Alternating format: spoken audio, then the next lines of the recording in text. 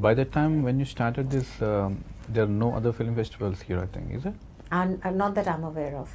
Yeah, because the way you project it, you know, the festival mood you created. Now it's a very big event in Melbourne, which is recognized by across the world as well. Before starting this kind of IFFM, like, you know, film festivals, what kind of thought process you felt?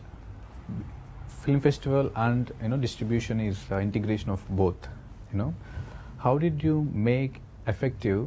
How did you make it effective that, you know, everyone comes to a theater and watch? Did you ever face any challenges with the piracy? Because we face piracy is a living, constant nightmare.